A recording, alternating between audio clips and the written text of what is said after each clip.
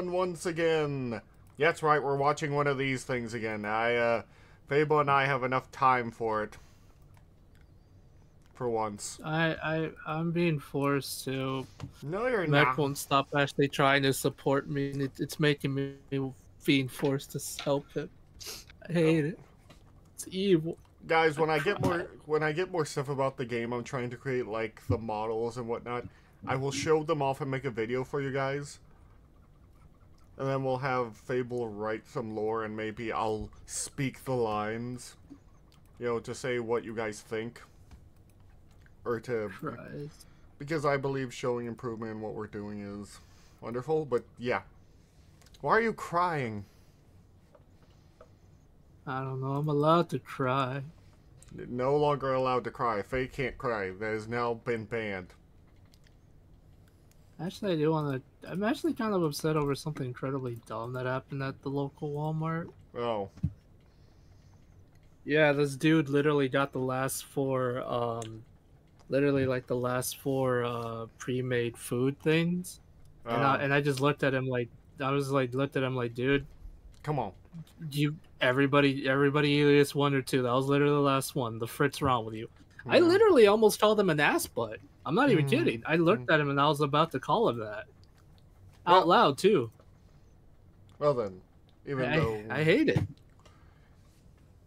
Well, even through Fable's grocery garnishes, let's go on forward. I was hungry, man. Yes, I know. That ass butt took everything. Oh my god. Are you one of the many people who think that the TV show Supernatural started its long and agonizing process of falling off somewhere after season 2? The occasional... I've only watched Supernatural like a single episode or two. I barely know what's about. Basically, two brothers hunting monsters. It goes really heavy. A lot of people would agree that season 1 through 5 is essentially the golden age. Season 6 through 9 is where it kind of goes downhill, and the last few seasons is where it really, really goes downhill. God damn, that's a lot of seasons. Yeah, there's 15 seasons in total. Holy... Oh my god. Anyway, moving forward. Genuinely interesting and well-made gimmick episodes started to bleed the idea of Supernatural is interesting. Sarcastic tone of the show, and the power creep it's really great. Plot made the main characters sort of obsolete because they were just two guys, so they had to keep pumping them up in increasingly unreasonable ways, which ultimately just resulted in all the other allegedly more powerful characters feeling a whole lot weaker. And ultimately, the only way the showrunners could keep up interest was by doing copious amounts of fan service. At the end of the day, turning the show into a parody of itself. Did you get excited when in later seasons they suddenly had a whole series of episodes where they refocused on their Monster of the Week format?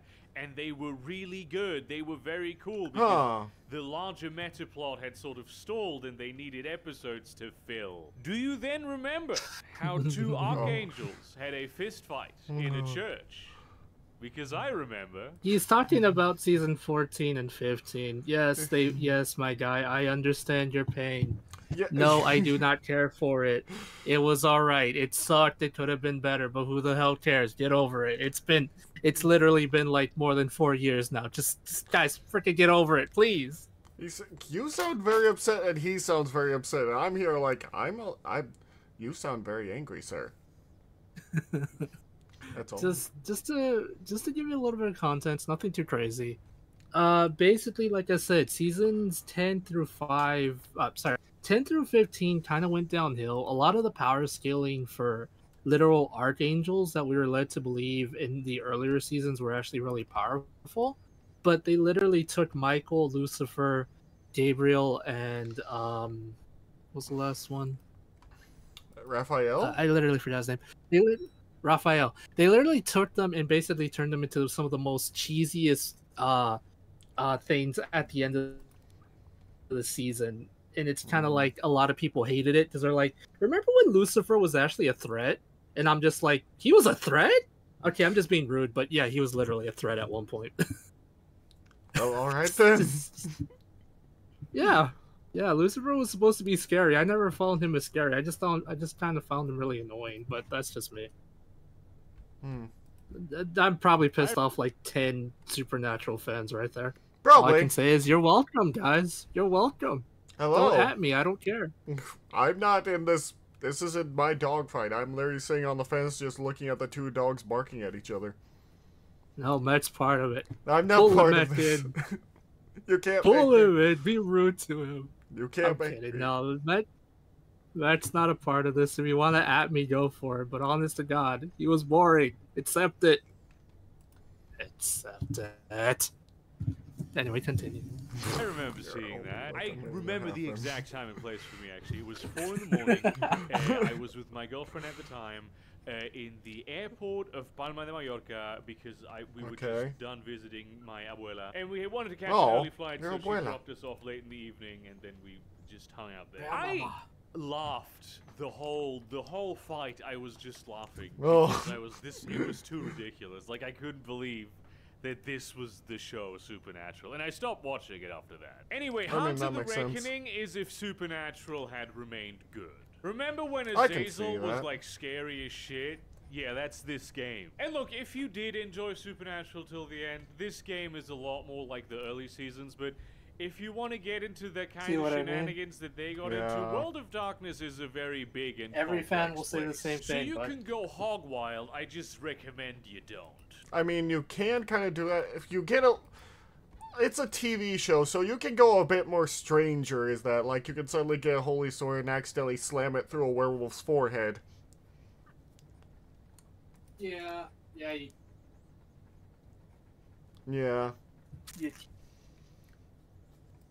Just bear in mind that in this setting, humans are nowhere near on the same footing as anything supernatural. And regular humans is exactly what you are. Regular that makes humans, sense. I hear some of the Hunter veterans ask. And yes, in Hunter 5, which is Matt, not one the last thing. What? Just because I think it's really funny. In the Supernatural canon, like in the show's canon, there's literally a book based off the two main characters. What? The book is literally called Supernatural. Yes! The brothers literally have an actual book series based on them called Supernatural. It is incredibly stupid and really funny. Well, alright then. Moving forward, I guess. Edition of Hunter, you do actually play as joke, regular human beings hilarious. as opposed to the imbued. Okay. Play as regular human beings. Okay, yeah, you're regular humans in 5th edition. Which anyone who doesn't know, that's basically Humans Plus. We are going to talk about the imbued later. They've not been like stricken from the lore explicitly. That's at least nice. They just have been moved out of the spotlight. But I think it's important to highlight this departure from the origins of the franchise. The 5th edition of World of Darkness, as also seen in like Vampire and Werewolf 5, really focuses on the small and gritty personal stories of low-level characters that are not too powerful within the larger context of the world. That's completely fine. I kind of like like that. Much of the old lore has even become sort of apocryphal, which is a bit controversial among many fans for understandable reasons. I hold the opinion that for your game, for your chronicle, you can put into place whatever lore you like. There was always a lot of it. It always contradicted itself. That was all on purpose. And actually, the 20th edition, which is the 4th edition Don't of you mean the World of 20th Darkness, anniversary edition? did have a lot of books spread out Can I across be the honest? various different...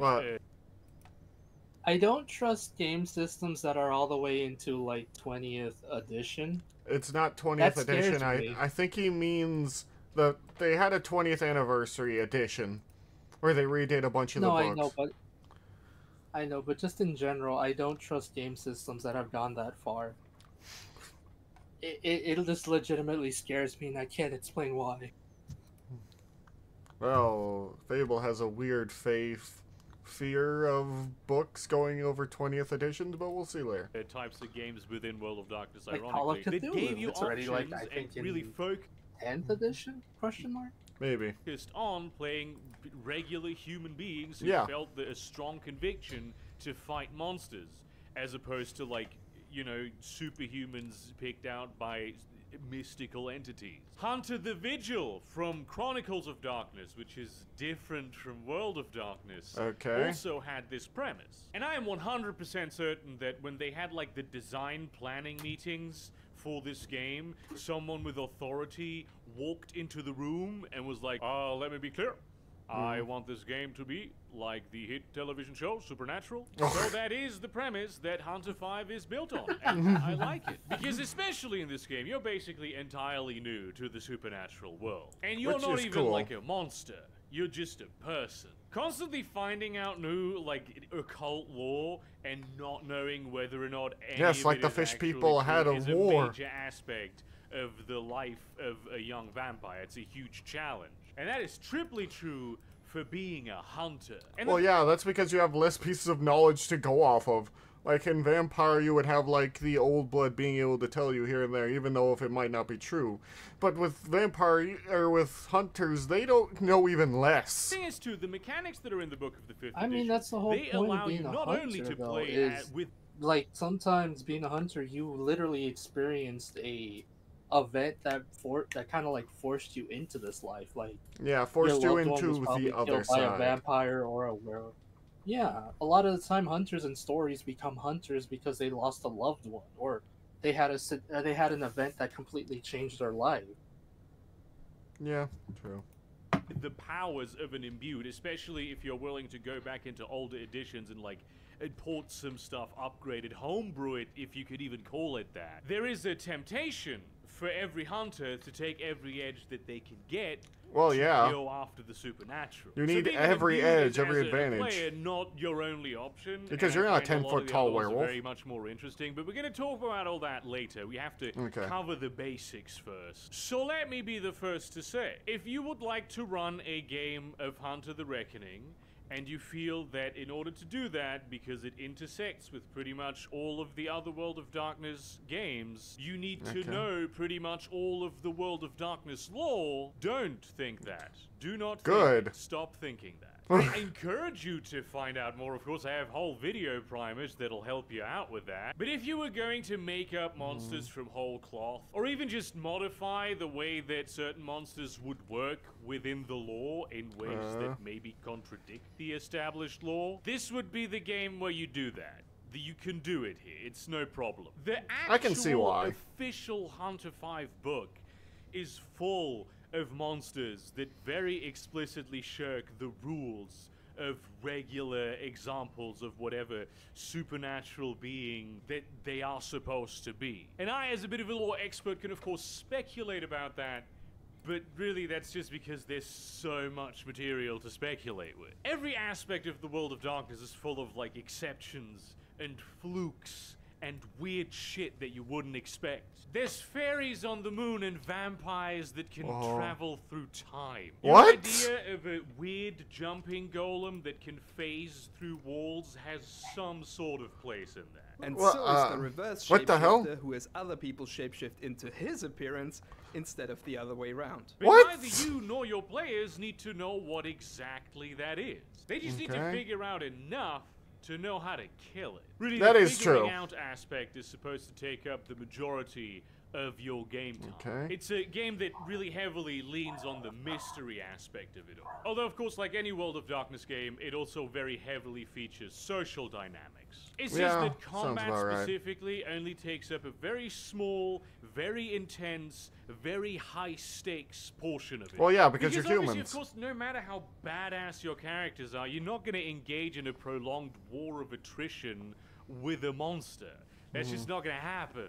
It'll destroy you. You need to find out as much about your quarry as possible, both in terms of the lore that surrounds it and how it fits into mortal society, devise a trap, and spring it. Your momentum comes from the element of surprise. You take down a quarry by striking hard when it's on its back foot. And a lot of unexpected things can and will go wrong along the way. So figuring out how this particular monster works, how we as a cell are interacting with it is a key Oh, it's called a aspect cell, of the group of especially human if hunters. the way that the monster works ends up surprising me. But not in the sense that it, all the research you did, actually it works completely different and it's useless and you're all dead. That's not what I mean. Thank God, I mean, no. when the way that it does end up working that we find out about is unexpected and innovative. Even if you are going to be running a very lore-accurate Hunter the Reckoning Chronicle and you're worried that their knowledge of the World of Darkness is going to ruin your veteran players' fun, or that they will use that knowledge to like metagame themselves out of their own fun, first of all, play only with people who play their characters in good faith. But also, I would be able to identify a Niktuku as like a player if a good GM described it to me. And the fact that I would know that whatever level of danger my character in Hunter thinks they are in way more danger than that. It would excite me as a player. I would love it. And that's why I like the new approach of World of Darkness 5. So sure, you're not gonna fly guns blazing into you can first try. City of Enoch aboard Vietnam-era assault helicopters, but you are going to forge meaningful connections with other regular people that have been thrust to live this horrible life in the shadows. But you won't just care about the a quest. Boy, he really wants to be the other type of werewolf that's weak to wolfsbane, and I'm like, that's babies. What is wolfsbane? Wolfsbane is a type of flower. It's actually incredibly poisonous. Oh, that I did not know. Huh. Yes, in high doses, it's actually incredibly poisonous. Well then. You will care about a community of people. And, of course, even though hunters are just regular people, they are anything but ordinary. Every hunter has had some sort of encounter with the supernatural. Sometimes it's a single, powerful, traumatic experience.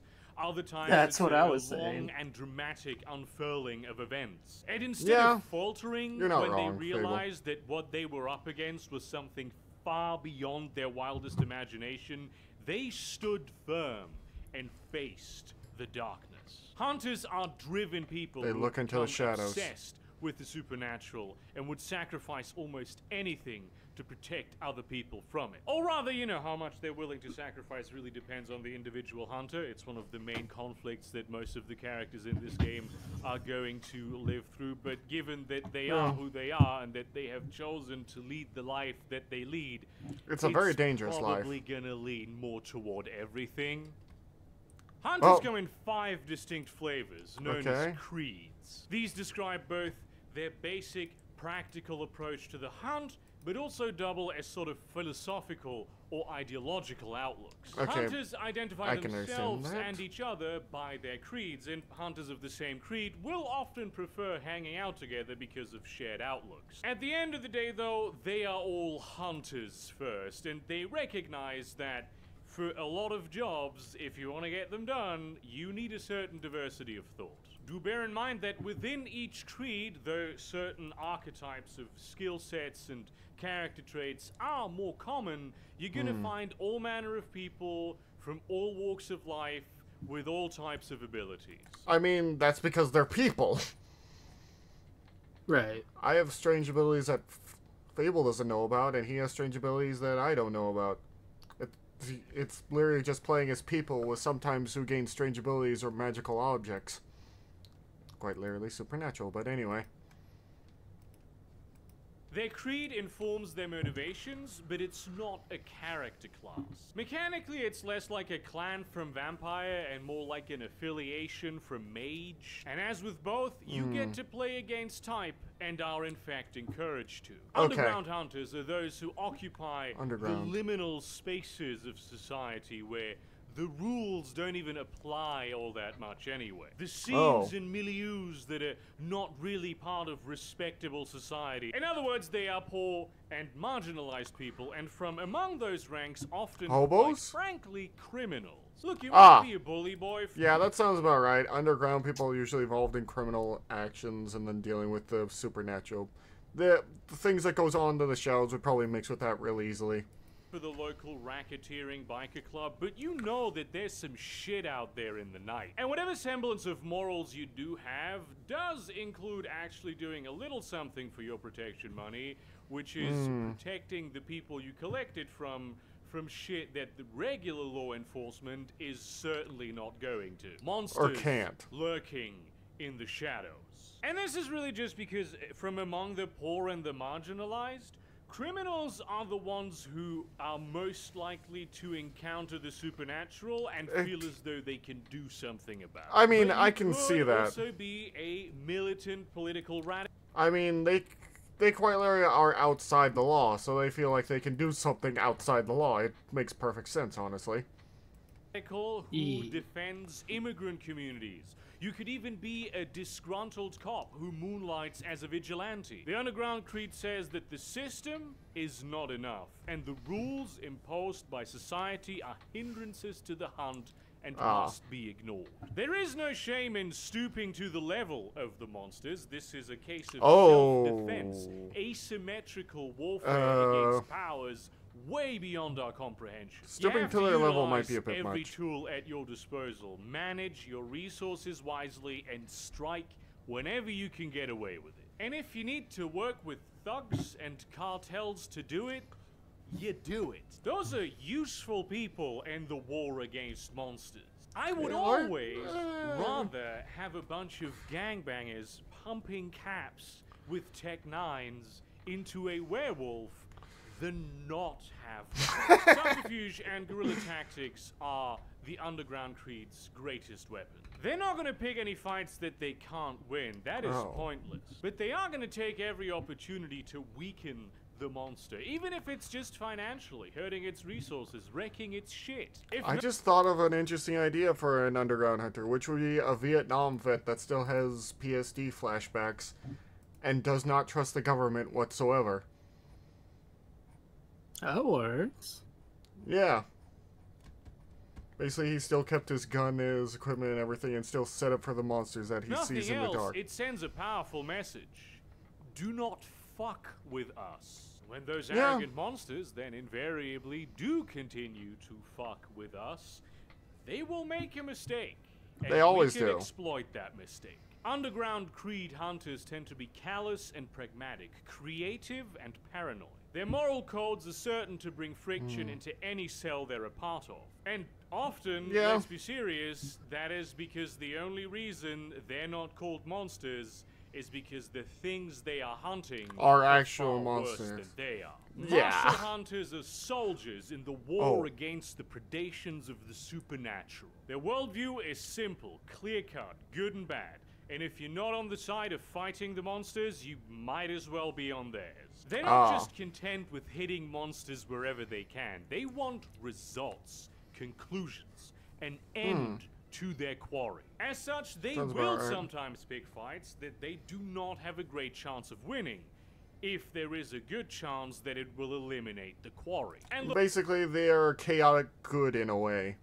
Look, anyone who's played Vampire will be able to well, not chaotic good, but lawful good, in that they see everything as black and white. That for most of the clans that you can pick, being a fledgling vampire who gets into a fist fight with a mortal human who just so happens to be Green Beret, it's not going to be a fun time. He might not end up killing you, but he will give you a whooping you will not so soon forget. But as a hunter, picking a fight in a low-intel tactical environment, you cannot be sure, and in fact, you can almost be sure of the inverse, that the fight you're entering is going to be even remotely evenly matched. Luckily for the Martial Creed, they do tend to be the best at fighting, whether it be down in the ditches, running logistics, or implementing plans. Most have military or law enforcement backgrounds. Okay, so this might work for the Vietnam guy, but that's not the one I want to actually play in Hunter the Reckoning.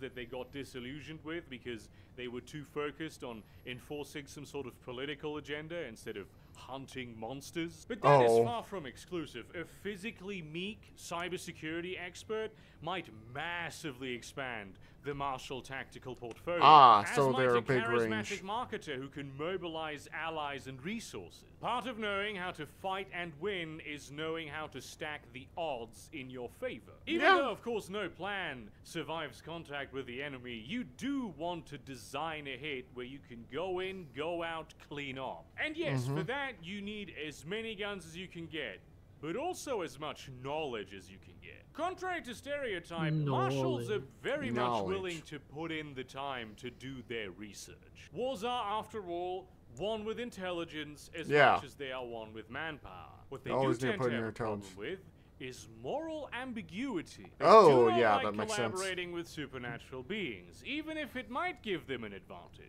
Because, I mean, after all, who knows more about vampires than a vampire, right? But the only reason that vampire is telling you any of that is because they have an agenda, and if you follow their advice, you are making them stronger somehow. And this might be the creed of my hunter, but we'll see. You know, in fairness, if there's one a bit better that fits them, we'll see. Twice about entering an alliance like that. But the thing about the supernatural is that it is not always clear. Black and white. Ghouls serve vampires, but not always because they really necessarily want to, and most of them, maybe not most of them, but many of them certainly can be redeemed, and maybe they're trying to get to that somehow. Many of the magical arts are rather helpful, but also connected to dark powers. There's witches out in the bayou and wide-eyed doctors with strange machinery in the city that can suture wounds in a matter of minutes, and heal them too. Certainly good after a hunt, but what kind of curses does that witch cast, and what kind of crazy experiments does that scientist get up to when he's not busy suturing you? Marshals tend to be distrustful of people like that, and quite frankly, usually rightly so.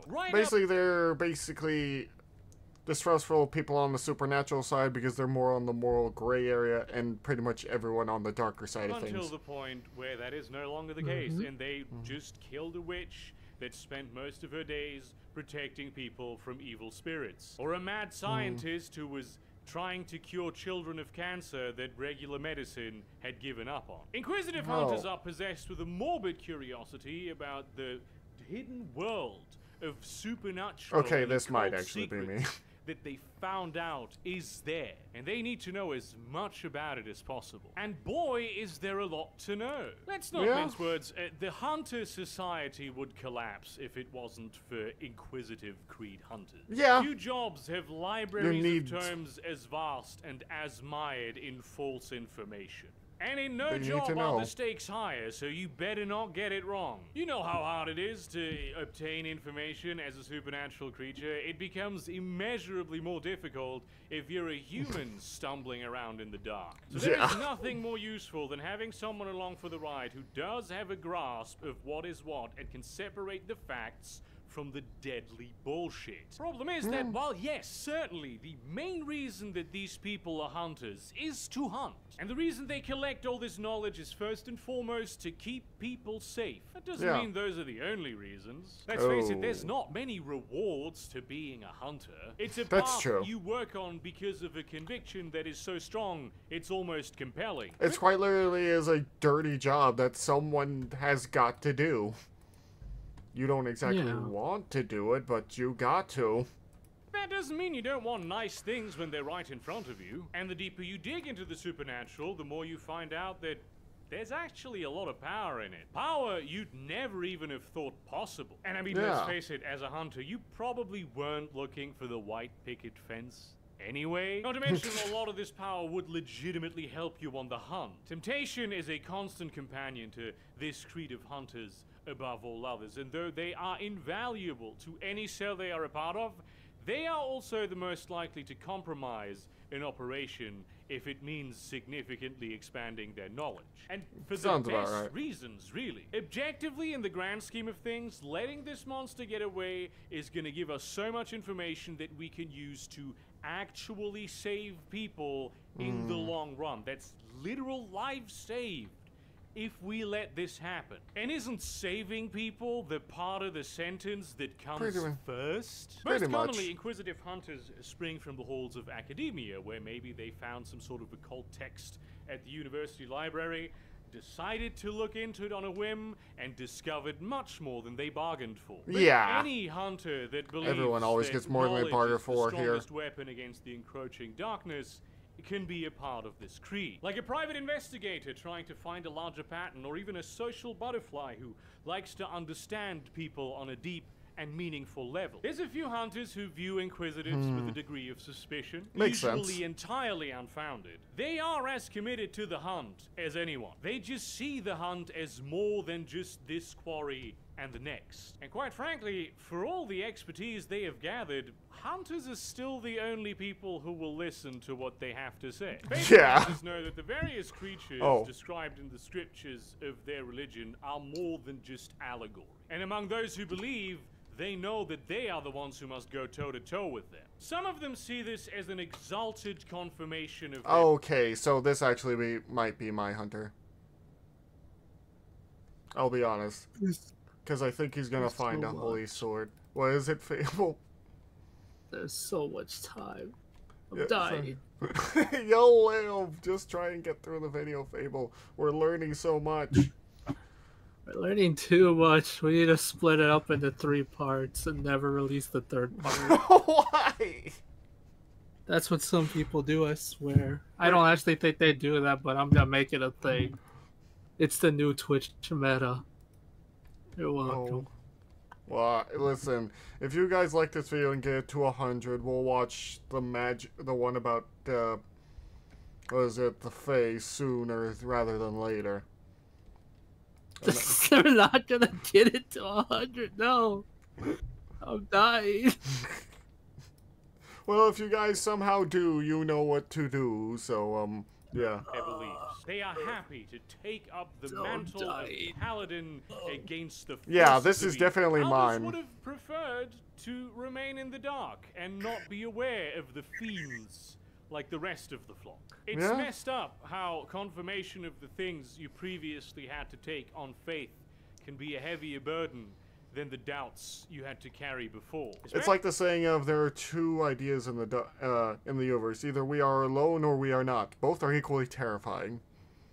Especially if the doubts are not entirely eliminated. No one religion or worldview has a monopoly on producing faithful hunters. There's faithful hunters of all belief systems, and many of them do actually have abilities that rival those of the monsters that are genuinely supernatural. The power of true faith has existed in pretty much every version of the World of Darkness, and though it is not explicitly available as a mechanic within the rules, it is possible to make it within the framework that you are given. You can sense monsters, repel monsters, harm monsters with the "it's definitely not magic."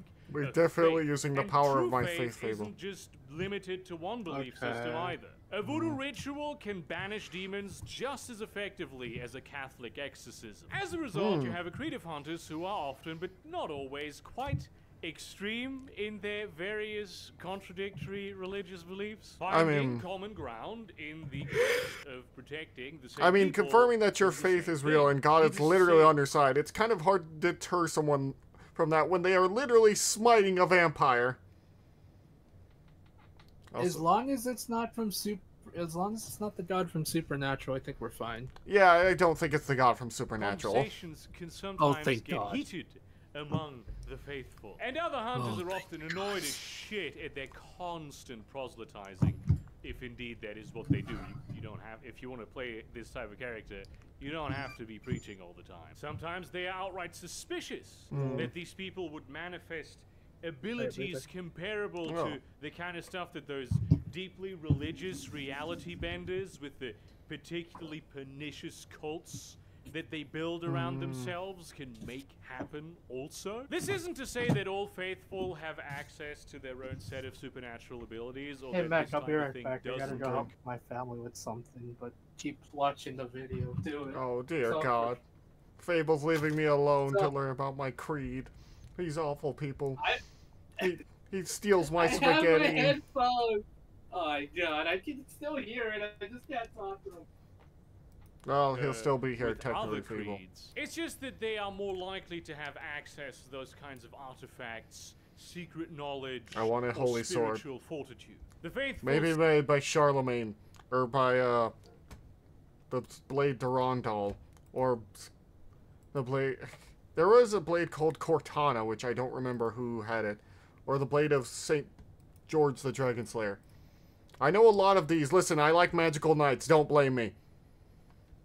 Steadfastness in the face of supernatural darkness is a huge boon to any cell, regardless of whether it also comes with some sort of superhuman trapping. They often have access to various kinds of fringe communities with very useful and very unique perspectives on various monsters. They are, on the other hand, often also quite eccentric and have to follow all manner of sometimes problematic rules. Maybe they need to offer some sort of redemption to the creatures that they're calling their quarry, and only if they spurn that redemption can they be destroyed. Maybe they will dismiss certain entirely valid sources of intel because it comes from a practitioner of a religion that they consider evil. Like but witches. At the end of the day, clearly, whatever it is they believe in seems to be on their side more often than not. Entrepreneurial hunters are not satisfied with simple solutions when it comes to the hunt. They see how does this work? Everywhere, and they will take any chance they can get to obtain an advantage over the monsters. In their minds, the way hunting is done, the very hunter society itself is sleeping on a lot of ways in which the hunt could be made safer, easier, and more effective. As such, the entrepreneurial creed includes a lot of inventors and creatives coming up with all sort of gadgets and knickknacks. As useful as though it might certainly be once it is fully developed, usually you have to field test it. It's difficult to create like a proper lab environment to really get the full numbers on the Incinerator 2000. And on the hunt, doing that, setting up those parameters, might give the quarry an opportunity to escape. Or even worse, turn the tide. But think of the rewards if we could develop this machine and distribute it among hunters. Hunters of this creed can often seem like their main goal is not so much the pursuit of the hunt as the pursuit of their business mindset. And it can be difficult to see that this grind set really exists primarily in pursuit of the hunt. Especially because a lot of entrepreneurials specialize in being fixers, managing the logistics of their cells, manipulating quarries with economic warfare. But when the chips are down, they are often not the ones whose ass is on the line to test this new technology or approach they're trying to implement. And when it doesn't work, they're also often not the ones who have to pay the price either. From an out-of-game perspective, a lot of people actually take issue with this creed, and it does certainly feel like the most taped together of them all. Mad scientists and business people usually don't really have all that. That makes if they me wanted confused. to have separated these out into two different creeds, and God knows why they didn't do that. But design-wise, it is important to remember that creeds are not the same as character classes. And bringing an unusual approach to the hunt is something that these two concepts do have in common. As well as a potential desire and overlap to, like,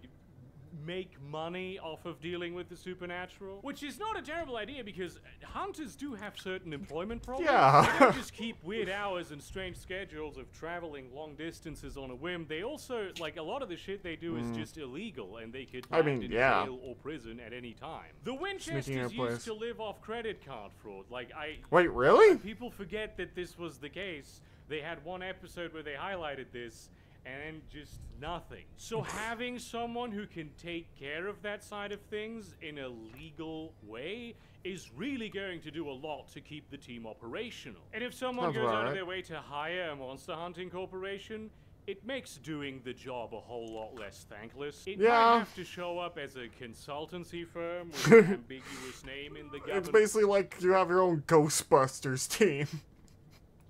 Records when the city manager hires the cell to root out some Wendigo problem. But it's money. You know what I mean? That's what the creed seems to be about mostly ideologically. But when you look at the mechanics, it seems to be primarily about coming up with technology and gadgets and stuff. The usefulness of which should also be, like, obvious. It's a common trope to have, like, someone who tinkers on the team. But it is something they could have added to the Inquisitive creeds, or maybe one of the others. Which ultimately I feel like it's more inquisitive. People who go, look, I'm not particularly athletic, good at shooting or researching the occult, but I am good at making money, and so I'm going to do that and then give you that money and then keep the hunters able to save lives, which is immensely useful, of course, but also kind of boring to play for a lot of people. So it really doesn't make much sense to dedicate an entire creed to it. So from an in-universe perspective, we just have to sort of accept that Hunter society just evolved this way. And given the overlap that does exist, and you know, if we choose to see it from the right angle, we can kind of see it though, right? Good for you, I just wanted to tell you, since I was still listening. Basically, one of the episodes of Supernatural, at least in the beginning, the brothers, since they didn't have jobs, they mostly would always have to like swindle people out of money by playing pool. Oh. So yeah, it is a thing. A lot of hunters don't have jobs in the show, so a lot of the time they got money through one way or the other. Yeah, that sounds about right. World of Darkness games tend to be less about plot and more about the social landscape that the characters inhabit. The culture and relationships, the conflict and intrigue, the path to fulfillment in the context of one's society are central themes. Hunter is different in that it is still very much about those things, but it is a little more plot-focused. It has a pretty clearly delineated mission format, which is not something that other World of Darkness games usually have. But, of course, all of that happens within the context of Hunter society, which, crucially, isn't as formalized as the various societies we know from the Supernatural kinds of games.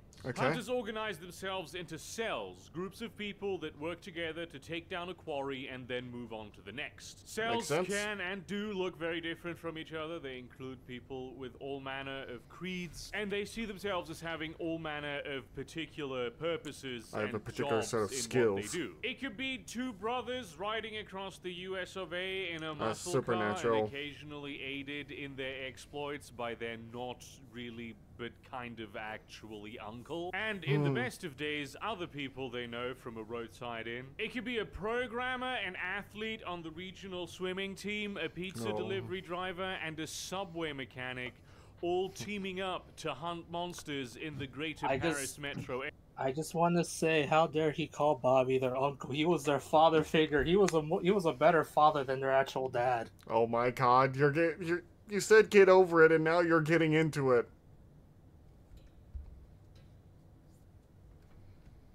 He knows I'm not wrong. It could be an unusual family centered around a surprisingly athletic and deeply insane grandpa who zip around Norfolk, UK in a decommissioned school bus. It could be a group of political... Did he just make a reference? I think he just did make a reference to Hunter the Parenting. Extremists in the Philippines who realize that actually the corrupt politicians aren't even the greatest problem. It's the monsters they're in bed with that are sucking this country dry. Probably like a third of the whole Hunter 5 book is about stuff that's happening in the Philippines, which I don't know why, but I'm here for it. It's cool. Working together is essential if you want to fight monsters. And hunters know other hunters outside of their cells, especially if they cover the same geographical area and are of the same creed. If you run in the same circles, eventually you're going to be able to recognize people in the lifestyle. That's just how it works. However, all of these are loose social networks, never really codified institutional organizations. At least not where the real hunters do their work. Because there's plenty of more organized hunter groups called orgs. They're just not really in it for the hunt. Real hunters call them jobbers. They're usually well-trained, well-equipped, backed by big resources. The problem is that while hunting monsters is certainly part of their agenda, it's never the main part of their agenda. What is usually the main part? And that means that they are bad. Okay, so I think we need to take a step back here, and I'm gonna do my thing where I do like very poor vampire analogies that don't really translate all that well, but I like keep going with them until they really run into the ground. Apart. But I still pretend like they make sense, and they kind of do. So in Vampire, kind of the default thing that we're a part of as player characters is the Camarilla, the main sort of government body of I wonder if he's talking about the Men of Letters. Maybe. There's just hunter orgs, but they're usually not good people from what he's telling me. Yeah, that's definitely the British Men of Letters, just technically they were supposed to be an organization that knew about monsters, knew how to hunt them, but their methods were very, very messed up. In the sense that if you don't join them, they will in fact kill you because you are a loose end that they cannot handle. Well, then, that's not good. And it makes me think of some of the organizations from Hellboy. Except for, like, the main one. Has an enemy group, which is the Sabbat, right? In Mage, kind of, we're part of the traditions, which is sort of the Sabbat to the greater actual real government of mages of the technocracy. Bear in mind that these organizations are in no way comparable. It's just that from the narrative point of view, we are the underdog major organization that defines itself in opposition to the governmentally defined one. In Hunter, the player characters are, to put it in vampire terms, anarchs. Independent operators that don't really want anything to do with either of the major sects and just want to carve their own path in life. And though they do tend to know each other and be able to even rely on each other's support in times of crisis, they have no interest in creating some sort of codified formal society. Much like the anarchs, they tend to be extremely hypocritical and self-righteous about all that shit. There are I mean, yeah, that does seem about right of independent types hunters. of hunter orgs, and this is no accident because they are indeed dark mirrors to the 5 hunter creeds. Dark mirror in this case really meaning that there's barely any difference between them at all, and the main clear delineation is the ephemeral game term quality of drive.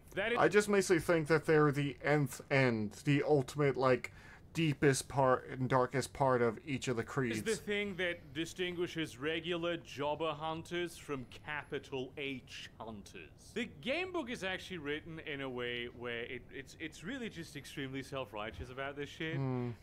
Where things that the orgs do, if the player characters would do them, they're fine because they're doing them for the right reasons. Which is like a very clever way of writing it because it like illustrates the irony of some of the self-righteous modes of thinking that you have to engage in order to really be part of that anarch culture. The mental gymnastics they do to separate themselves from people that they're 99% identical with. I mean, at least I hope it's written that way in order to illustrate this sort of irony. Maybe I'm just giving the media literacy too much credit. Within Hunter Society, effective though they may be, Hunter orgs are institutions. And institutions inherently cannot be about the hunt and the hunt alone. They always represent the interests of whoever is funding them, and as such, cannot be trusted to do the right thing. Which isn't to say that hunters won't work with them sometimes, or that hunters always do the right thing. And the game really is about diving into the moral friction that happens here. Oh yeah, Hunter Chronicle will confront you with a lot of ethical conundrums, and one of the main ones is, will we work with this organization and enjoy the benefits of doing so? And do we risk the stabbing in the back that may well follow? Yes, there's always that possibility. God, it is the Men of Letters. What? It is the Men of Letters. Like I said, all I can think of is that group and that really bad remake of, what was it? Hellboy. Protection even. But ultimately, there's always a reason why they're coming to you, an independent cell of hunters with whatever it is that they're coming to you with. And that reason may well be, they're a little short-staffed, they know about this monster that's like somewhat outside their wheelhouse, and so they're passing the intel along because they really want the danger to be banished. But it may also be that they don't know what they're dealing with, and they would like to find out. Or, maybe even worse, they know exactly what they're dealing with, and they want a bunch of independents to, like, take the damage, the casualties, and probably even the fall if the hunt inevitably goes wrong. Then they can swoop in, take down a weakened quarry, and take all the credit for doing so. All the while you bore the brunt of the attack, if you are still alive at all. It's dangerous to work with orgs, but unfortunately it's often also worth it, or simply necessary. Sometimes, and you never really quite know what the case is. I'm going to show you one example org of each of the because they're all morally gray out there. How they work, what they do, all that. But bear in mind that these are 5 categories, and the orgs that operate within whatever area that you're running the game in, they can change their names. Maybe very different ones, and there's always going to be more than just 5 of them, obviously. So I really encourage you to come up with your own ideas for this. They don't need to be completely fleshed out at the beginning of the game. Just look into what's there, what you can come up with, and come up with it. The Arcanum is a semi-secret society of wealthy gentlemen scholars seeking to understand the various facets and truths and aspects of the supernatural world. As an academic-type org, the Dark Mirror, the Inquisitive Creed, this pursuit of knowledge is their primary goal. Although they do support hunters and have a few people who engage in the hunt themselves, they would pretty much always let the quarry escape if it meant they would be learning something new and useful. This is actually one of the major points of contention within the organization because they were originally founded as a sort of like one of those political lodges in Victorian London seeking to acquire mystical power. But eventually they figured out that there's a lot of dangerous shit out there, and they were like, should we be like doing something about all this? We know things. We could help with this. Article 4 of the Arcanum syllabus explicitly forbids this line of thinking because the organization does not pass judgment upon the supernatural. It's not within their bailiwick to moralize. They simply observe. That is only the law de jour, though, because even senior leadership is engaged in all kinds of efforts to protect. That is incredibly stupid. You can't just observe when things like that happen. You have to do something. Lies. Lies from me or lies from them? Both.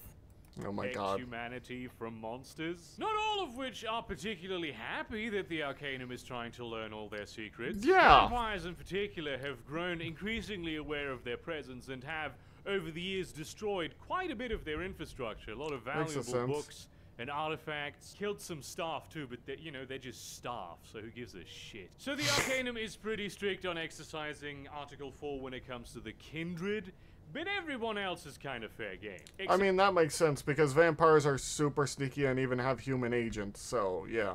Except when still they secretly meddle with vampire shit, because how could they resist? Well, of course they do. Their field of expertise is mages and magic, and many members of the Arcanum are actually quite skilled at practicing the arts of sorcery. Unbeknownst to them, mainly the Hermetics, but also to a lesser extent the Foresters and Etherites, use the Arcanum in an effort to shape consensus to be more conducive to their particular kinds of magic. Because the Arcanum ultimately is funded by like very fucking old money coming from very fucking old families who were like the primary beneficiaries of colonialism, and are thus embedded in academic institutions all over the world, with many of their members actually publishing in legitimate and respectable journals. As a hunter, having someone from the Arcanum in your Rolodex is invaluable. They have chapter houses all over the world with vast libraries of supernatural secrets. And though officially they're not supposed to share it because that was sort of the power base of the organization in Victorian London, there's been a strong push to make all of that knowledge more accessible to the public, and as a hunter, you get special access anyway. But do be aware that you will be owing a favor to someone who is very rich and very powerful and very curious. And whatever dark law you bring back home to them, you have no idea who they'll pass it on to. It's basically dealing with the Inquisition fable, in a way. Basically, they have all this information that they might give you, but they also might not. They're taking it. Either way. The Mortician's Army is a Spanish Inquisition. Oh my god. Highly militant group working to free Minnesota of the vampire No one ever expects them. Oh my god, we're not going into this joke. We're not. Too late, we did it. I did it. You can't stop me. Oh my god. Anyway. The Mortician's Army is a highly militant group working to free Minnesota of the vampire menace. Minnesota? And all those who would collaborate with the vampire menace. Makes As a vigilante org, the Dark Mirror to the Underground. It's just strange. Minnesota, of all places. We need to tell Raikoi that apparently he's in danger in Minnesota. He's... I think he's from Minnesota. He knows what this is about. Yeah, he is. Still, he knows what this is about. Oh my god. In their pursuit of their goals, they're completely and will ruthless. Stop at nothing, including making vampire collaborators disappear at the slightest notion of suspicion. And if your luck is poor, just being out after dark, looking kinda goth with your neck exposed is collaborator behavior. So they didn't put a vigilante org into the Hunter 5 rulebook, even though it's listed as an org type that orgs can be from, so I had to lift this one off World of Darkness fiction. You could say that Revenge is a vigilante org, that's in the book, but it is listed as a corporate org in the book, and also I kind of choose to ignore its existence because somebody really should have told the writers that the personal data isn't that valuable. The cost of having someone drive out to a grieving family to make them all install an app on their phone is gonna be bigger than whatever amount of data you manage to scrub off those phones in like a whole lifetime. And especially because they're a family and the data is very clustered up, that's kind of diminishing returns at some point. Yeah. No one's trying to fucking spy on the family of Bob and Jane Peterson living in the Midwest. It's just that you're not gonna make any money off of having their data. In any case, the Mortician's Army, which is what we're actually talking about, they banded together originally as actually different cells of hunters in that area who really wanted to pool resources to deal with the vampire menace after some particularly horrific incidents had occurred. But because vampires live in secrecy, ultimately what happened is that most of the energy of that militia, most of the momentum, the motivation that they had, and the resources that they had pulled was sort of, shall we say, wasted on running impromptu trials for, like, vampire thralls. They would, like, threaten people to hand over resources that they needed or be branded a collaborator. Imagine you own a gun shop and, like, a bunch of preppers come in with a weird logo on their fucking... Right, it's a militia, and they, like, give us all the ammunition you have so we can hunt vampires. And if you don't do that, we will turn your house into Swiss cheese because we know where you live. Which is what happens with vigilante groups. Their fervor ultimately mainly manifests in, like, imposing social control on their community. Yeah. Now, granted, the Mortician's Army was able to deal a massive blow to the local Camarilla once they had a foot in the door. But not before their leader, like, sacrificed his own daughter and, like, got killed by her in turn. And not before a bunch of completely innocent people got killed in a conflict that they really had nothing to do with. They had no awareness of the supernatural. Basically, they're quite literally will do anything in order to cut down the vampire menace. It's easy for hunters to get dragged into this kind of thing. In a way, all they do is vigilantism. It's just that that's not really a field where there's a lot of laws governing it. And the idea of actually getting something done can be very appealing. The Orpheus Group is a high-tech boutique contract. Like, I can understand wanting to get something done. The problem is, if you don't go about it the right way, especially with the supernatural, a lot of innocent people are gonna get hurt. Oh my god, it won't end. All this information won't end, man.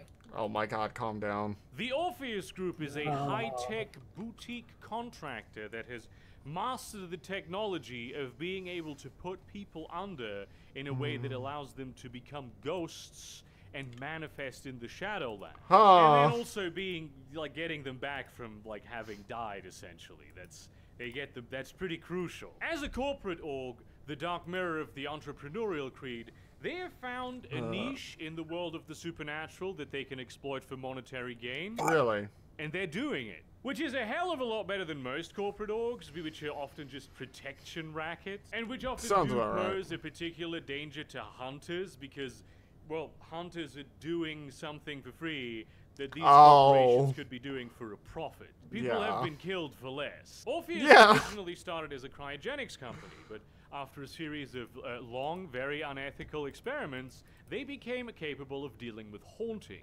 Usually they will do this for rich clients. They will drive out to wherever they're needed. They will set up, like, the death pods that they have, which are like electronic sarcophagi, basically, full of medical equipment. And then they will send their operatives as ghostly apparitions across the gauntlet into the upper layers of the underworld. Sometimes, if they feel like they can get a lot of valuable information out of a job, they will do the work pro bono. But given that Orpheus is actually quite a small operation, they don't do that very often. Unofficially, they also take up contracts for espionage, which is corporate only at this point, because it seems as though, and this is not entirely clear, that the NSA also has access to certain aspects of their technology as well. In a strike of great risk and technological sophistication, they also assassinate people. What? But they don't do it very often, so it's fine, I guess. And yes, this is the Orpheus from the World of Darkness game line, Orpheus, which is like the successor to the Wraith the Oblivion thing, which is not even really a successor, it's a spin-off that delves into the ruins of what happened in Wraith after the Avatar Storm. Officially, at least, I have a whole video on Wraith the Oblivion, the ghosts, the underworld, we have one their right society. here. You can check that out. And unlike in the official Orpheus continuity, in the H5 continuity, the Orpheus group, you know, exists. It wasn't destroyed, annihilated, blown up. That's like good. It was at the end of the Orpheus game line. The big problem is, of course, that they are mostly after money. And as with the one time where they let like a dozen or so death row inmates die in their pods because they were just sort of fucking around. They didn't know exactly what they were doing. Even turning those guys into vengeful spirits that ended up haunting the company. Or, you know, the literal hit jobs that they do. They're gonna do some pretty unethical shit in pursuit of profit. And that's exactly... Well, at least you're having fun, Fable. What? At least you're having fun with the Orpheus group over here. What hunters need to be mindful. Not really, I hate are they at the end of the day expendable assets, the expending of which would be much better to the bottom line. It's also to them very appealing to be able to make money off hunting monsters. Certainly easier than having a day job that distracts you from hunting or living in fucking squalor. And when you find out that what you do can actually be quite lucrative, you might encounter a certain misalignment of your priorities. And if you want to prevent a misalignment of my priorities, you should consider becoming one of the many people who already have chosen to support me with small amounts of, or sometimes large amounts of money, let's be fair, on Patreon. This new way of making videos that I think I've been on for like a year now is in the Supernatural show, there was this, there's this lady who would always steal artifacts and stuff because she could make a lot of money off of it. It wasn't exactly hunting, but she essentially would steal stuff from rich people or monsters to sell to other people because it got her a lot of money. That sounds about right. There's always these kind of people. If there's money to be made, you know there's someone trying to make money off of it. Yeah, essentially she did that. Then she died, and no one missed her. I'm not surprised. I'm not even kidding. We never talked about her after that episode. Videos. The overall runtime is longer. So if you want to help me keep doing what I'm doing, patreon.com/Burgerkrieg. There is a link down in the description. I want you give me your Patreon right now. I can't give you my Patreon, Fable. It's literally only... I want his Patreon. Oh my god.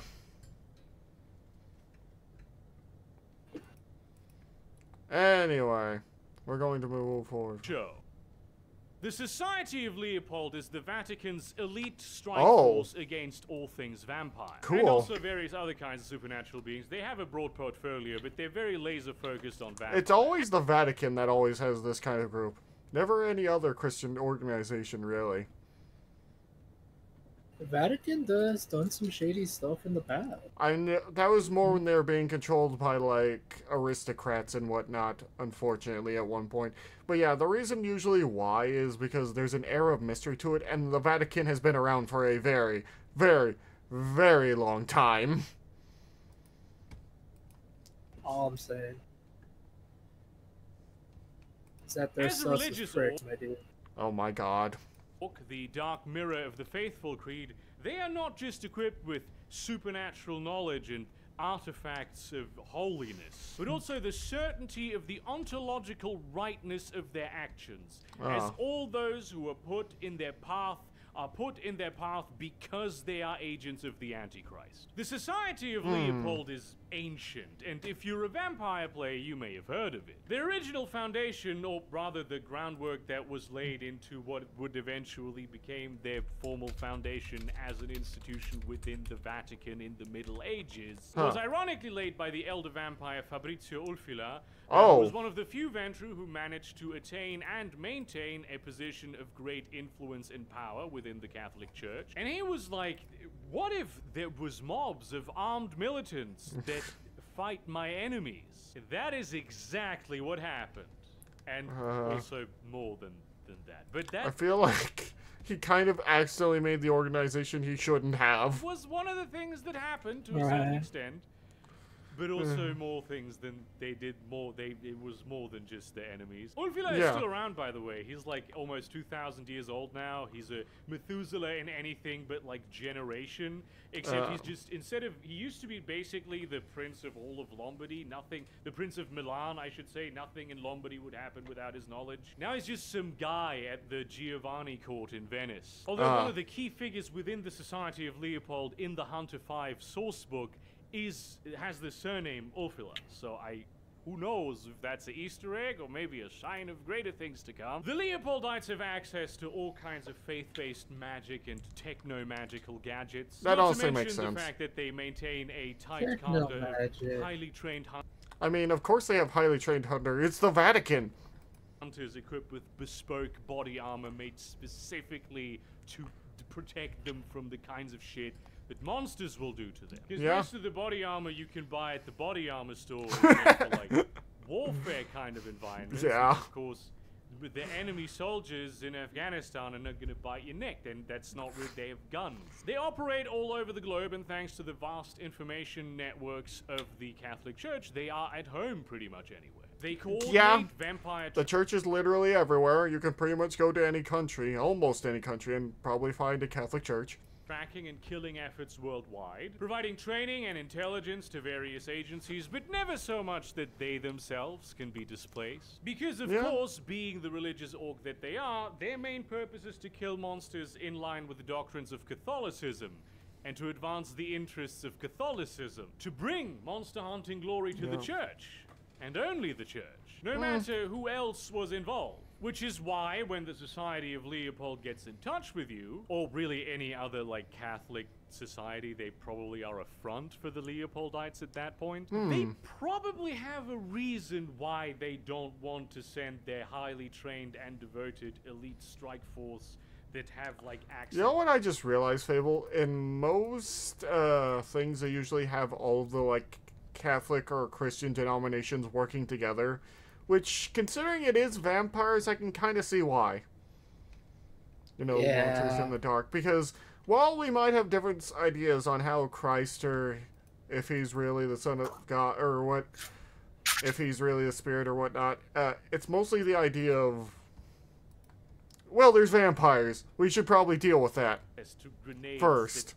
Create a gas that has similar effects on vampires as sunlight, because they have that. They think that all of that is going to be less useful to be thrown at the fight against whatever they're throwing you at than like you, a team of ragtag independent hunters. Do you feel what I'm getting at here? The FBI Special Affairs Division is a department within the U.S. government's domestic intelligence and law enforcement apparatus that deals with cases that cannot be easily explained. Basically, they're quite literally deep state, is what I'm thinking. They deal with those kind of stuff through the means of criminology. As a government org, the Dark Mirror of the Martial Creed, they get to operate with impunity under the law and can execute ops the way that they think is appropriate without having to deal with all of the legal ramifications that hunters have to worry about. These are the classic G-men, the mirror shades guys in suits, and as you might suspect if you know a little bit about World of Darkness lore in general, yes, the New World Order had a hand in creating them, but mainly as a catalyst to the meme of the Mirror Shades agent, so that would become part of consensus and they would be better able to work their magic. And also as an excellent recruiting ground, though they have access to the entirety of the US surveillance apparatus and the hyper-militarized police force, they actually strike relatively rarely. For an organization with their level of funding, I mean, the absolute numbers are still high. SAD agents are attached to various weird-looking cases in various government departments all across the United States. So they see a lot and often have vast networks of informants to, like, pass intel from and receive Intel 2. That makes sense. They're a government org. It's the other way around than what I said. They are engaged in a constant information war, an info war, if you will, with and this is really quite embarrassing. With other parts of the U.S. government also investigate supernatural things. Like the military's Information Awareness Office, the new kid on the block with Pentagon-level funding. There's a lot of jurisdiction friction, and that really is where most of their labor goes into. Yeah, that's actually is a problem in the U.S. jurisdiction. Funny enough, Fable, the Air Force and the Navy had kind of bit of fighting over what their new plane was going to be because they didn't want to share with each other. Not the Navy. And the Air Force. Jockeying for power within, like, the government. I'm more worried about this. Trying to get at. Why? I don't know. Access to Black Ops slush fund money. And you know, sometimes the easiest way to get that is to take out someone who's a political opponent of someone who controls that kind of cash. You know, flesh and blood, not even a monster, just a guy. Which is really the problem. A lot of monsters get away because of red tape or because interagency shenanigans interfere with the operation. In many such situations, the SAD will contact teams of freelance hunters and deploy them in a way that allows them to still claim the credit. But think about this, right? Why would the US government pay a bunch of insurgents in possession of illegal firearms to perform an extrajudicial killing of someone who presumably pays taxes? Vampires pay taxes. Wait, what? They're smarter than Al Capone. What could you possibly do that the US government can't? Sure, they're handing out get-out-of-jail-free cards like they're made of paper, but given that they're trying to maintain a low profile as a department, how sure are you that those are worth the paper they're printed on? And if you are ever in a situation where they can feel like they can do their thing, and they look at you as though you are meddling because you're just doing your job as a hunter, do you really want one of those people to point at you and say, I know that guy. I know their first name, their last name, their middle name. I know their date of birth, their private home address, their social security number. Kind of don't want them around, I worked with that guy before. Now I can hear a lot of you asking, but hang on, Bert. Second what Inquisition. about the Second Inquisition? Actually, probably. What is the Second Inquisition? You're just assuming that the Society of Leopold is the Second Inquisition. No. But aha! That is incorrect. I mean, it's not entirely wrong either, to be fair. It's just that there's a bigger picture here, and that bigger picture is there is no such thing as the Second Inquisition. That's right. The Second Inquisition isn't really a term that anyone involved with the Second Inquisition really identifies with. What? They may never even have heard that being said. Because it's a term made up by vampires to describe what they feel like is an organization or group of organizations of mortals that form a unified faction to try to eradicate them. They lived through the First Inquisition, but much like the First Inquisition was also, it's not so much one organization, it's a more bunch. of a movement, a phenomenon. And sometimes a federation, because many of the various organizations involved in the effort to exterminate vampires do collaborate, does not often go super easy. All of the aforementioned orgs are part of the Second Inquisition. Well, maybe not all because their métier is ghosts. But all the other ones, they have some level of involvement with what they call the Second Inquisition. Even you, freelance hunter going after vampires right now, are probably going to be labeled member of the Second Inquisition by those vampires. The bulk basically, it's just a broad term because they don't actually know the names of these orgs, so they just all call them the same thing and think they're under the same umbrella, really. The army is actually like the special forces and intelligence services of the various countries, all those three-letter glowy organizations, often relying on support and coordination from the Society of Leopold. And they all have very different approaches and philosophies. The Boas Caveiras commandos in Brazil are extremely fucking brutal in squeezing their civilian populations, and the absolute global elite when it comes to urban warfare. The British SO-13 is extremely bellicose and will always go in with overwhelming force to destroy as many vampires as possible. And they are pretty much always happy to sacrifice any kind of valuable intel to exterminate with extreme prejudice. The 8th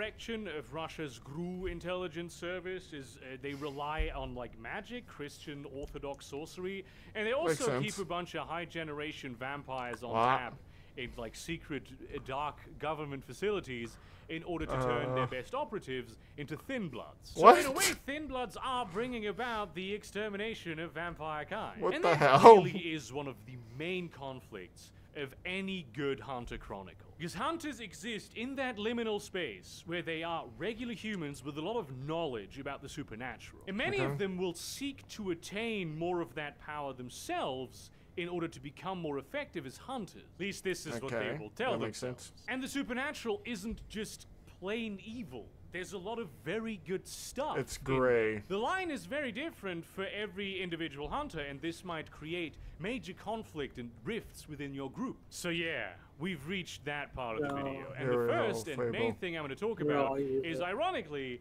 one of those things that hunters really have no reliable way of becoming themselves, but also the thing that Hunter the Reckoning used to be all about. The imbue. Imbued are what Hunter the Reckoning used to be all about. Regular human beings until, in a moment of sublime clarity, they had an experience of complete true sight. Glancing behind the manufactured reality of the real world and beholding the truth of the supernatural. From that moment on, they become obsessed with hunting the monsters that exist in the night. Not entirely unlike the hunters of the new Hunter, but crucially imbued, and not just regular people to whom something happened, but regular people who were chosen by enigmatic entities known as messengers, which then proceed to communicate with them, sometimes more, sometimes less, somewhat sporadically, in various cryptic ways. The broken English of your spam emails might contain crucial information. So it's like eldritch gods are reaching out to them? The flickering light by the dumpster behind the petrol station spells Morse code. An authoritative voice resonating inside your head speaks a single crucial word of advice or warning. Random bits of conversation you pick up out of context suddenly make sense when you put them all together. As you can imagine, the imbued are quite insane, like beyond just the fact that they can divine information knowable only to them. Their mind is like more laser focused on the hunt than anyone's. They are in fact supernaturally obsessed with it. And though they are ultimately still mortal, they are imbued with certain supernatural abilities. And which abilities those are really depends on what messenger was in touch with them and what creed they are a part of. At least this is what this is what creeds used to be. And OG Hunter the Reckoning, and now creeds are some different, but they used to be this. Now, it must be said that the Messengers are some of the most enigmatic entities in all of World of Darkness. There appear to be 3 of them, and each of those is a master of 3 particular creeds. But some say that there are actually 9 distinct messengers. Others say there's really just one messenger that gives different imbued, different creeds that are socially constructed into larger categories. Okay, that's even more confusing, I will say that. What the heck? I don't even... Calm down. Some sort of cosmic scheme. Others say that that is true, except the one messenger that exists is actually like 1,000 messengers that exist in sort of a hive mind. They may be angels, they may be Eastern gods, they may be some sort of rogue or not so rogue project of the technocracy or the traditions. They may be whatever the fuck is in the sarcophagi guarded by the Talmei Ra. It's really anyone's guess. Each of the creeds has its own spread of supernatural abilities known as edges. There's also edges now in Hunter, and they mean some different than what they used to, but it's kind of like a similar narrative space. And these are the edges that they have an inborn talent for, but they can, in theory, learn the edges of other Hunter creeds. As I've said before, you can pretty much build most of these powers if you understand how they work in the framework that is given to you in Hunter 5. Some of them you can't, some of them you might prefer to run more like the old-fashioned way, and because the versions of pretty much all World of Darkness games are very cross-compatible, you can homebrew that up from the last edition. The virtue of mercy is embodied by imbued who see virtue of mercy, let's see, mercy. It is their primary mission to save people from monsters more so than destroying the monsters themselves. I mean, that's a pretty good virtue. And though, of course, the easiest way of saving people from monsters is to destroy those monsters, yeah. Merciful Imbued will never be willing to sacrifice innocent lives to achieve this goal. They will, in fact, even as they are hunting their quarry, often try to find ways of redeeming it, whether that be making it turn into an innocuous human form, or if that is impossible, at least give it the opportunity to achieve some sort of metaphysical redemption. The Imbued of the Innocent Creed are pure and noble souls whose existence is all about healing rifts between humans and the supernatural, ensuring that there is peace insofar as that is possible at all.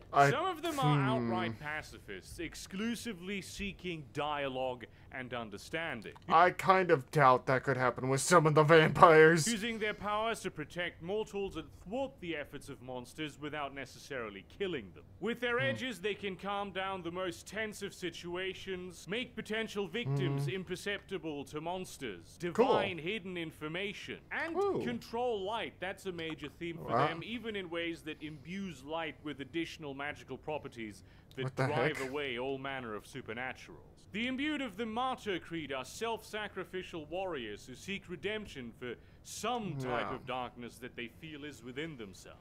By taking the bullet, claw, or spell instead of the people they're trying to protect. They will always be the first to jump into the breach when there is danger, and they'll always be happy to sacrifice if it means reducing someone else's suffering. In this, they too are not even necessarily here to kill, but to be killed instead of the people they're trying to save. Their edges are very powerful, but always come with some sort of grave personal cost. They can become formidable warriors that terrify even hardened monsters. Understand those monsters at a fundamental level so they can predict their next moves. Absorb harm inflicted on others onto themselves. And even strip supernatural beings of their abilities. The Imbued of the Redeemer Creed are on a quest to eradicate supernatural beings by unmaking them entirely, saving those of them that can be saved, which they will go to great lengths to identify. They understand that many monsters are not necessarily monsters by choice, but that it is often a condition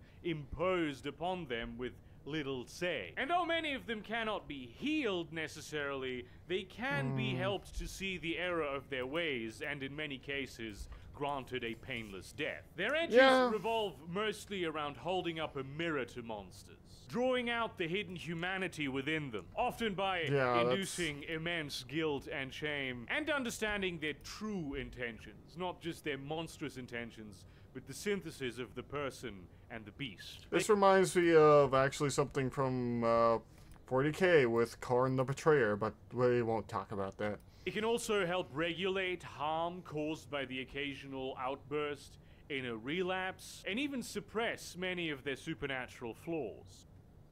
The virtue of vision is embodied by Imbued who have an eye for the big picture. That the hunt is a process with goals, and that decisions need to be made in alignment with those goals, instead of getting lost in the day-to-day of killing monsters. The virtue of vision is embodied by Imbued who have an eye for the big picture. That the hunt is a process with goals, and that decisions need to be made in alignment with those goals, instead of getting lost in the day-to-day of killing monsters. In the world of today, which is defined almost entirely by a ceaseless hunt with no end in sight, only one of their creeds is actually particularly common among Imbued. The other two are sort of too monumental and weird to produce viable hunters most of the time. But given that this virtue is about thinking in the long term, who knows what kind of roles they have that might become important one day, or have been important in the past. The Imbued of the Hermit Creed are tuned into the voices of the messengers. Oh no, it's Fable. He's in the Hermit Creed. He's a hermit crab. Than any other. Damn, we're still not done. I want to stream, man. Oh my god. The occasional cryptic message, they hear the constant chatter of angel radio in the back of their minds with overwhelming clarity. And that is just too much for most people. Hence why hermits tend to retreat from human civilization and go to some kind of place that limits all kinds of stimuli to the minimum amount possible. To survive the deafening chatter in the comfort of some, like, soundproof... Basically, they hear angels all the time in their head. That must be, with white walls. Crazy. Like a chair, maybe. Their edges are built around either channeling the voices of the messengers, which tend to contain very useful information, or astrally projecting outside of their places of comfort to communicate with other hunters when they need to. Which is really the only time that other creeds get to interact with the elusive hermits. The imbued of the visionary creed are the leaders, directors, and logisticians of the hunter world, capable of gleaning the consequences of the unpredictable, and knowing which pieces need to come together for the puzzle to fit. They are the compass needle that keeps hunters of all creeds moving forward in the right direction, instead of them just like scuttling off in various different places to follow their own particular obsessions. Helping them conserve their energies and lean into the wind only when that would actually accomplish something. Their edges give them abilities to divine information about the past, the present, and the future, allowing them to act accordingly, but also supernaturally regroup and recharge other imbued in times of need. The imbued of the Wayward Creed are cursed with a vision of the world entirely without monsters, because at the same time, they have that overlaid with a constant, sharp sense of where monsters are in the vicinity and where they can find more. Generally that's horrifying. By the other creeds for their bloodlust, wayward hunters are very effective solo artists. Though having one on your team can be very useful if you really want to kill the quarry no matter the cost. Their edges revolve mostly around detecting monsters and sensing their abilities, as well They are insane. as inciting a berserker-like bloodlust in other imbued that override whatever it is that they believe in, even the precepts of their creed. Some of them can also, like, control the air and read the minds of the dead, which... What the hell? I don't know what that is about, but it is a thing. The virtue of zeal makes up what some might call the actual, real, true warriors among hunters. Those whose purpose is to explicitly fight monsters with a vast array of tactics and weapons, and never without thought. There are some of them who are quite arrogant about being the only true, actual, real warriors that actually really fight. They're the only ones who are really hunters. He's dragging it on, I swear to God. Calm down, Fable. He knows I want to go, but he's dragging it on with these words. I don't think he is, Fable. I just think you're freaking out. All of the creeds serve an important purpose in the hunt, and the messengers came up with all of those, so there must be a reason why they exist. The imbued of the Avenger Creed are driven with a desire for vengeance against every monster who has ever harmed a human being, which ultimately does tend to be most of them. They just don't strike as indiscriminately as certain other creeds. They put out the fire where it's burning. Their purpose is to be the sword that drives fear into the hearts of all those monsters who would dare give in to their weaker natures and attack humanity. They eliminate threats, and their edges really make them into a predator that hunts other predators, giving them the ability to track prey while avoiding detection, take a beating, and also do immense damage. The coolest thing probably is that they can, like, conjure spiritual weapons out of thin air. The imbued of the Defender Creed are the inverse of that, focusing on protecting their team and humanity, be this loved ones or people who just happened to run into the crossfire from the dangers of the supernatural using martial means.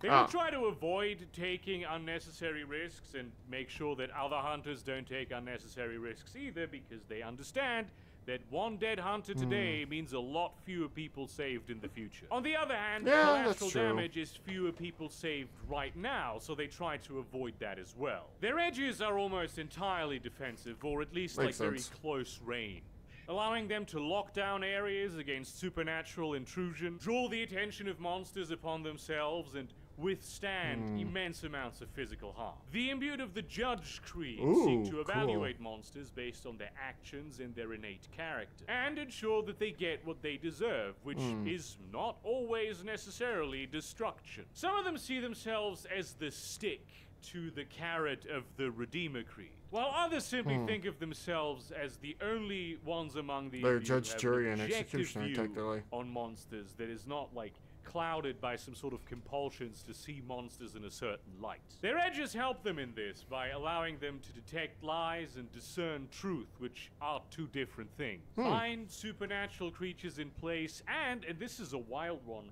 they can create sort of contracts with them that if they do a certain thing, they will be immediately magically punished for it. And that punishment need not be that they are destroyed. It often isn't. Now, the imbued are, if you choose to play them, somewhat morally simple compared to many of the other edges that hunters can have. They are, after all, divine monster hunters appointed by some sort of greater set of beings that, though sometimes a bit radical in their worldview, are not as inherently compromised as many of the other options. Pretty much all the types of supernatural beings that hunters classify as monsters also have the ability to give those hunters gifts that will make them more effective as hunters. And I'm not just talking about the information sharing harem, although that is definitely very useful. The knowledge that the supernatural beings living in the world of darkness have about the supernatural beings living in the world of darkness is generally pretty spotty, but also a hell of a lot better than what most hunters know. When it comes to gathering intelligence, of course, no one is more useful than ghosts. Wraiths know things, and they can find out things in ways that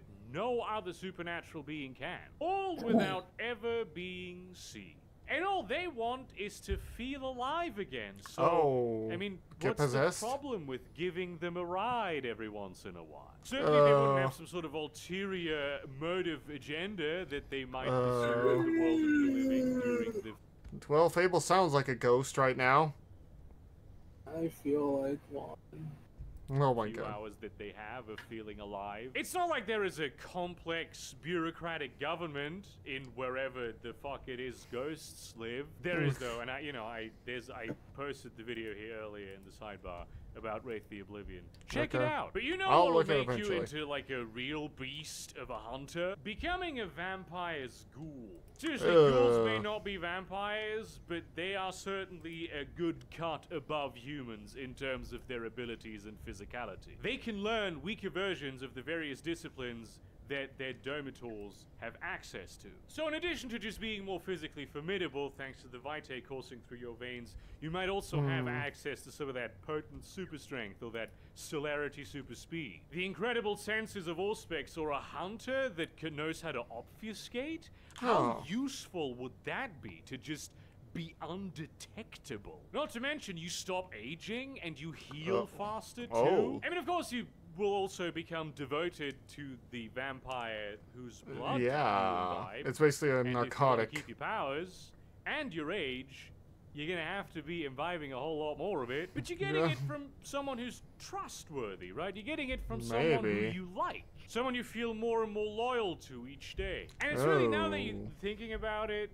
after all this time, it's really rather strange that you were reluctant to enter this agreement in the first place. It's so clearly mutually beneficial. You are so much better a hunter for it, and sometimes the vampire even feeds you intel. And so you don't hunt them. You maybe hunt people that they see as their enemies, because, I mean, they're clearly the better person from among the vampires. Those other people are more dangerous. And if other hunters were to try to hunt that vampire, you might try to discourage them, because it would be a stupid idea to turn an ally of the hunt into a quarry. And hey, look, if they become too insistent, you might need to protect your ally, an ally to the hunt, from those misguided hunters.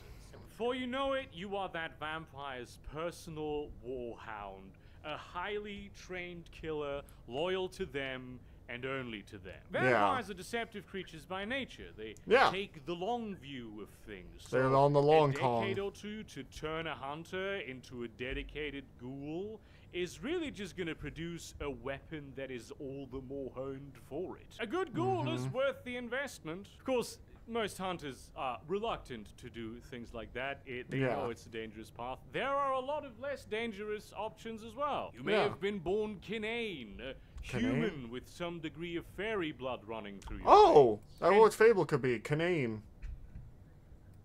Kinane or no, changelings and beings deeper in the hierarchy of fairy might have a manner of blessings and boons. Just looking at the start stream button. Oh my god. And some. How mean can you be, Fable? Not even wanting to be here. Sniff. I do want to be here, but this is a lot too much information. Listen, just be a Feyborn. Will certainly do this out of the kindness of their hearts. Many love humanity. And every once in a while, you might have to refresh them on their steady supply of Garmin Bozier, but you barely know what the fuck that even is. What is that? So what's the harm in it? They might even take it from you. And if you're lucky, that'll come as a bout of great inspiration. Might even drive you to hunt someone in particular. Maybe someone they don't like. Werewolves have kinfolk, which you also would need to be born as, and many of them also are capable of enchanting you in ways that'll make you more powerful. In general, though, it's probably better to like just stay away from werewolves. Really, they don't even hunt them. They're fucking dangerous. You should be scared of them. Also, like being kin.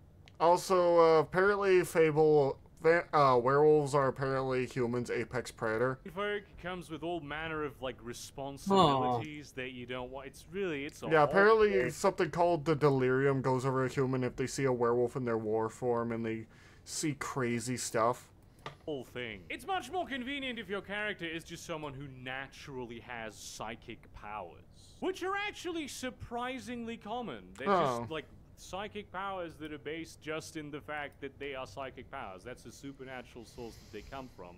It's just that in those people who have them, they're usually very weak and underdeveloped because, like, what are you gonna do? Go to fucking telekinesis school? But certain humans have such innate talents that can read from like thought reading to becoming invisible. There's people who can do remote viewing. There's people who can talk to ghosts just as easily as they can talk to the living. There are some who can drain other people's energy. Boy, don't we know some of those? Some can like interface mentally with electronic devices. Even teleportation is in the cards. Wow. And of course, there is mages, or rather the knowledge that mages have. Being reality benders, mages are as varied as they come. And while many of them will be happy to help you directly, something that's even more valuable, because it doesn't bind you to them as much, is learning the sorcerer's secrets of their various magical paradigms. Oh no. I've explained sorcery before, and you should also check out my whole video there's another Mage one. the Ascension. But basically what it boils down to is that sorcery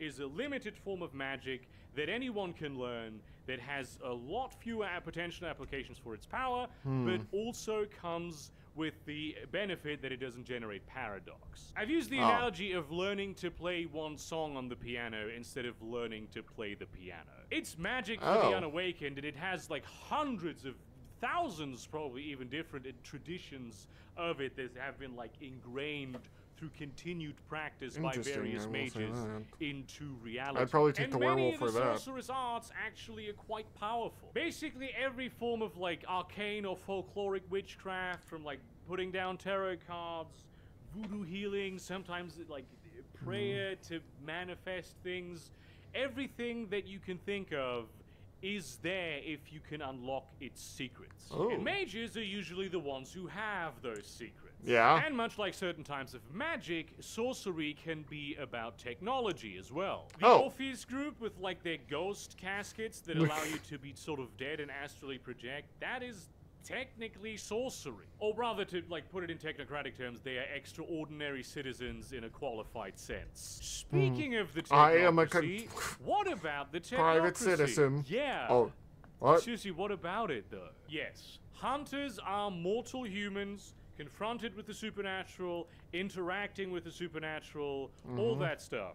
Which the technocracy obviously doesn't like, because the technocracy doesn't want humans to be aware of the supernatural. It's against the consensus that they're trying to build. They also see it as their job to protect regular humans from the supernatural, and hunters being regular humans, you'd think that the technocracy would do everything in its power to make sure that they don't do their thing. Yeah. I don't know exactly what I'm talking about. That's okay. I'll try to express it. Oh, it's mage lore. They also have a 2-hour video on the technocracy. Oh, we're eventually gonna have to go big through that. Subject matter in the world of darkness. So first of all, the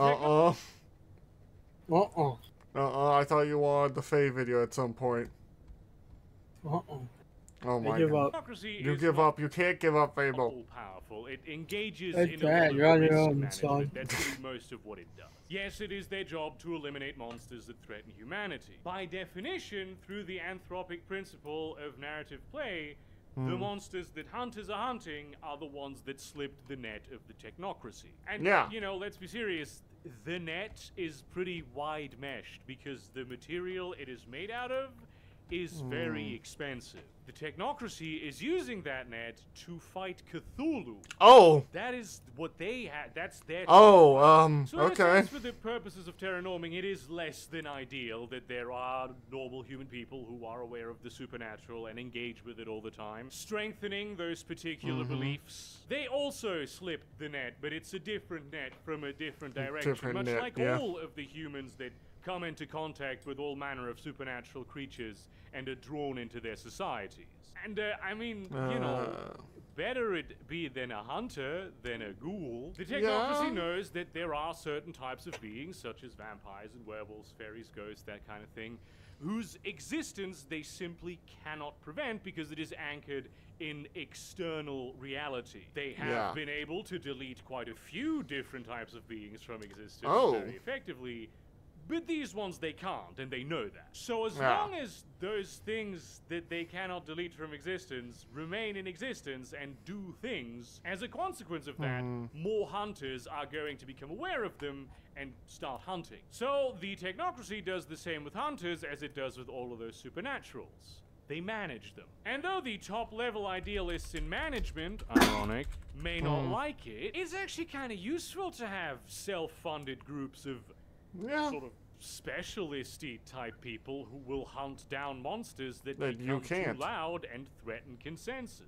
There are a few amalgams in the NWO whose job it is to make sure that hunters are utilized as a terranorming tool, basically, to shape consensus in the basically taking out, and yes, that erasing the does ones that they eventually want to. Believes hunters when they start talking about monsters. That is, after all, the technocracy's highest goal. But it also probably involves actively supporting them with intel every once in a while. Of course, they'll never know it was the New World Order who tipped them off to that weird fairy creature hunting people in the Everglades. But the don't worry, people will get to them through one of the many glowy org fronts that they have.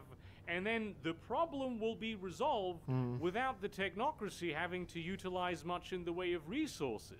Of course, the technocracy will get massively indignant and pissy if any hunters ever manage to stumble into a technocracy op. But if push comes to shove, they can always wipe those hunters' memories. They have the fucking device from Men in Black to do that. Not to mention, keeping an eye on Hunter Society does very much make for an excellent recruiting ground. Because maybe someone in there, or even a whole group of people, is so good at doing their thing that you reckon maybe if you gave them some bigger guns, they might be able to do into stuff. Extraordinary citizens and utilize them against Cthulhu. So Hunter is if really it works, about all of the marginal spaces in World of Darkness, where the various different supernatural societies intersect. And aside from maybe Mage, it is probably the best system, the best game, if you want to experience as many facets of World of Darkness in a single I'd be willing to play it as possible. It's good if you want to feel like you're the good guys for once, even though, you know, in practice that's probably not going to be that simple. And it's great if you really simple, like but the supernatural, probably the closest to being the good guys. The TV show Roadhouse vibe.